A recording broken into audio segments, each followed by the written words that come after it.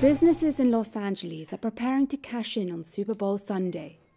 From bars and restaurants catering to hungry fans to residents renting out car parking spaces, many living nearby are hoping to make a quick buck on the NFL's championship game. The Fiesta Martin Bar and Grill is less than a mile away from the SoFi Stadium, and chefs there have spent the last week cooking non-stop.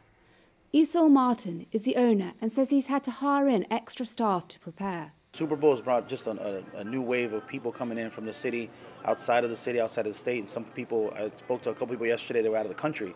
They're visiting from Italy just for the Super Bowl. So it's pretty cool to get, to get that exposure, people coming in from all parts of the world. Martin owns 5 restaurants in the Inglewood area.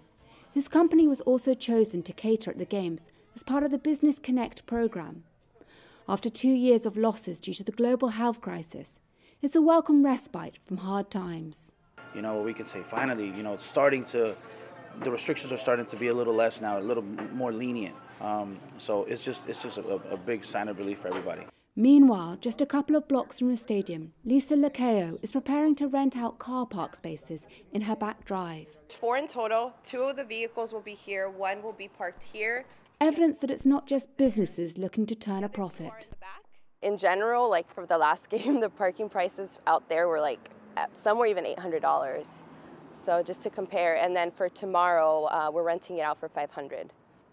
This year's game is forecast to be the warmest ever Super Bowl. The US National Weather Service issued a heat advisory in the Los Angeles area till Sunday.